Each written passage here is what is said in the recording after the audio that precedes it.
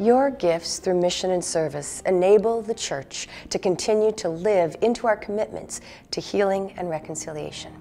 Today I'm chatting with Murray Pruden, National Executive Minister for Indigenous Ministries and Justice, to discuss the journey and the path forward. Murray, I'm really glad you're here today. Pleasure to be here. And I wondered if you might be able to tell us a little bit about the Healing Fund and perhaps a story about the impact of that fund. Well, the Healing Fund program, which is coordinated by one of my staff members in our unit, is quite significant for our Indigenous communities in this path, as the title says, for healing. We know that based on the apologies, based on the TRC, based on so much that's happened to all of our Indigenous nations across Canada, that we have an impact as the United Church of Canada, and we need to support and help the journey of healing for our Indigenous peoples. And so the Healing Fund itself is basically that we accept applications twice a year, once in the spring, once in the fall, and we have a Healing Fund Council committee that will oversee the applications that come in, and through a paneling and polling system will make the better judgment of which programs and platforms will support. It's vastly great across the spectrum. We have so many different programs and services that we fulfill over the numerous years that we've been utilizing the Healing Fund. One story that I really find passionate about, because I follow the theater and the creative arts, is last year in November we supported a theater project, a theater group in Terrace, BC, and because of COVID as well, it was quite significant to get this play off the ground, and they've been waiting and practicing, rehearsing, and waiting for a time where the BC government was going to allow people to be able to return to public spaces, to return to the theater, and so they were granted the opportunity. And the group, Raven Theatre, invited me and some other members of the United Church to attend their opening, and it was remarkable. It was called Bunk 7, and it was a story based on residential schools that where local members were in residential school in Edmonton. And so this is part of their story and their uprising against the residential school systems as children. And to see it being played out by their local community members, both Indigenous and non-Indigenous, in the roles, and actual youth playing the roles of the young boys, it was just remarkable, but just uplifting to see that we can support our communities in this way, that we're able to share these stories. And this is the gift of healing creatively. If we don't share these stories, we don't heal as well. It's a powerful story of healing. Yeah. And of course, the country has, and around the world, we've heard of the devastating discoveries of the children buried on residential school grounds. And I wondered how this impacts the work that you do. Well, it's been quite significant, because majority of my staff within the Indigenous Ministries and Justice units are Indigenous, including myself, being Nihil, Cree, and yes, it left a mark, because right from the first call in Kamloops, BC, in May of last year, it became this idea that we have now to look at our relationships differently, more concretely, that we had to really pull back some of the programs and practices we were doing, because of of so many hurt by so many different Indigenous peoples and nations, from elders to youth, generationally. So we knew the impacts are real, but at the same time, uh, many of us knew these stories, and in that light, it's a bit of relief that we were that it's the truth actually has come out. But at the same time, we know that Kamloops became the ripple effect of much more to come after, with other unmarked graves being reported, more surveys being done. I think that people can give more than just money, but just support, even just to say, uh, how can I help you? Or, hey, Hmm. can I Hmm. listen? Hey, I want to listen to what your needs are. And I always feel that that's the basis to great relationship building, and also mending relationships that might have been broken in the recent past. And I wonder if you could speak a little bit about how mission and service can support the work of Indigenous church. Well, we've had the vision missions and vision catalog that we have every year. Hmm. And when I started as well, I never really paid attention to it, to be honest. And until I started doing more of the regional work and now the national work, and noticed that we have some really great programs that are funded through Gifts with Vision. Yeah. And one of them in particular was Food for the North, that really I found really amazing to hear about, because in many of our northern communities, in northern Manitoba and northwest Ontario, and also BC as well, like all our northern communities, deal with high volumes of cost Hmm. for just basic food needs. And so the program was set up several years ago, and I think programs like that, where we know we can give back in a communal way, but in a way where it's just basic living, Hmm. basic Hmm. living needs are being met.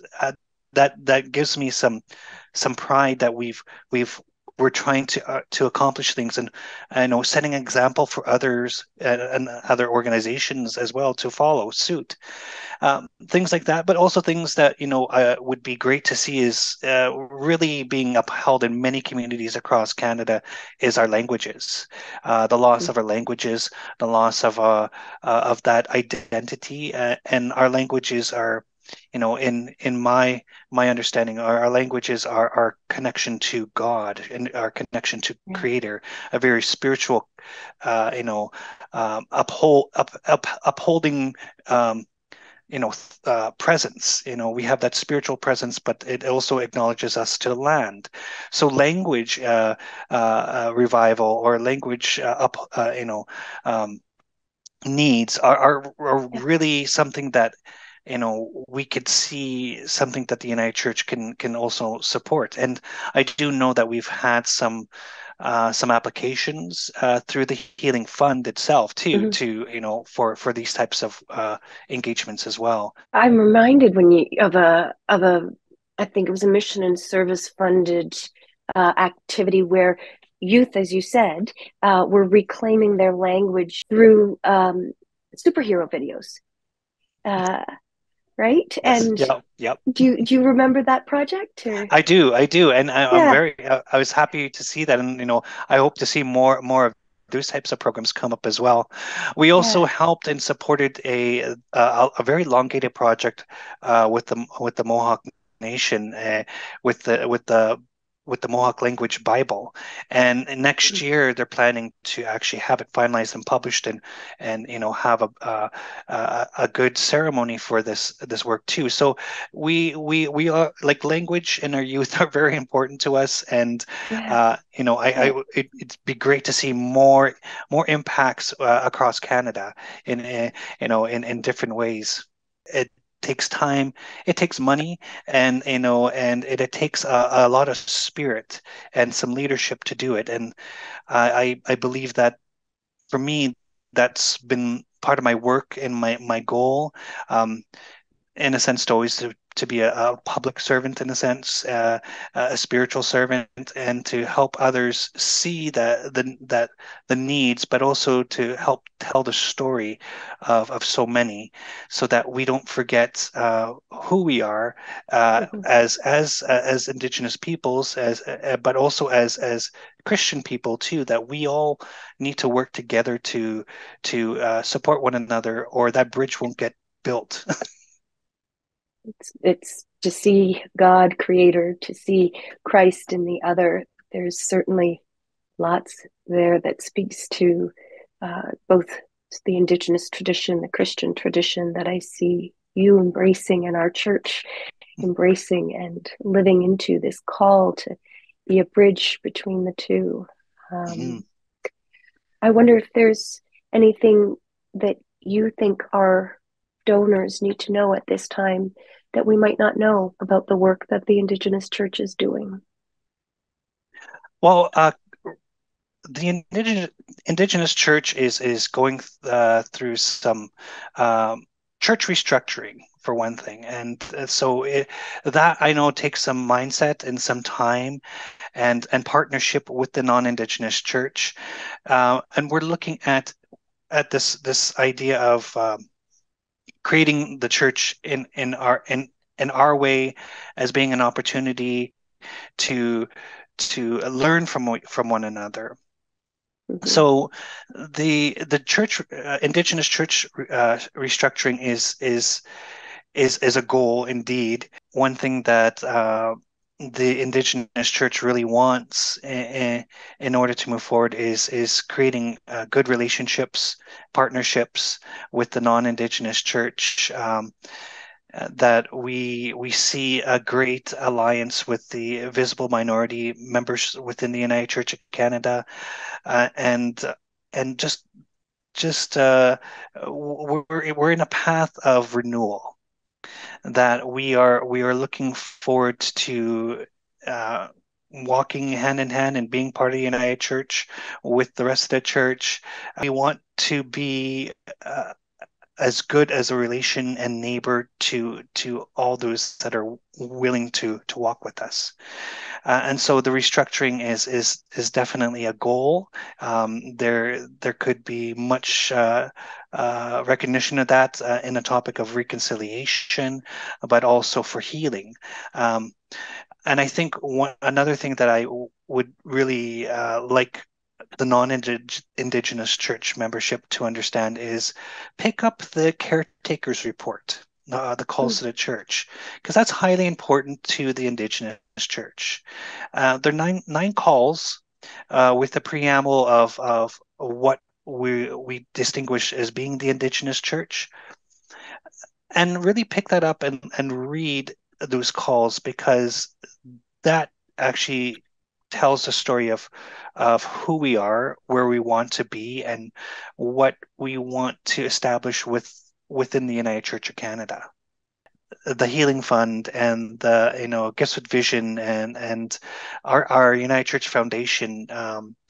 Without those means, the Indigenous Church would not be at the level where we're at, and we need our needs are no different than any other church community or any other project that's out there, and without those types of supports and services, we wouldn't have the capability to create programs of healing, and also these partnerships that we look so forward to establishing. A third thing I'll add in that might be of interest too is we when we look at the Indigenous church, we also have to look with some vision of change, and I know change can come in various and many different ways.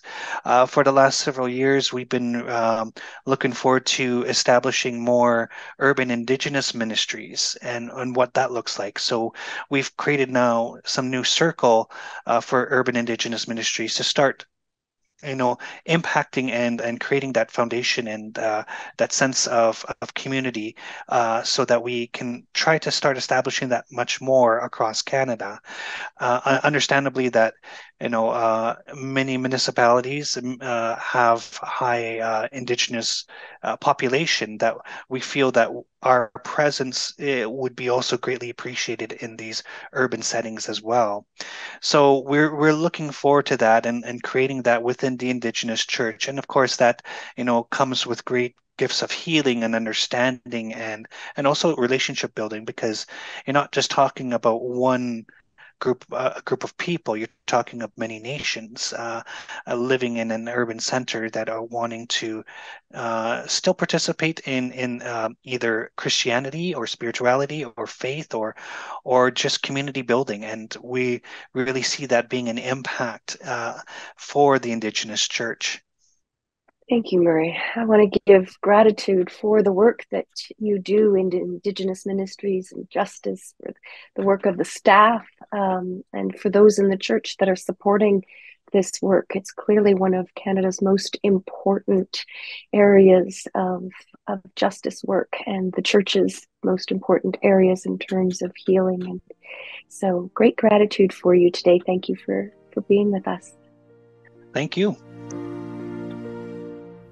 Your gifts for mission and service will help support important programs for healing, learning, and teaching.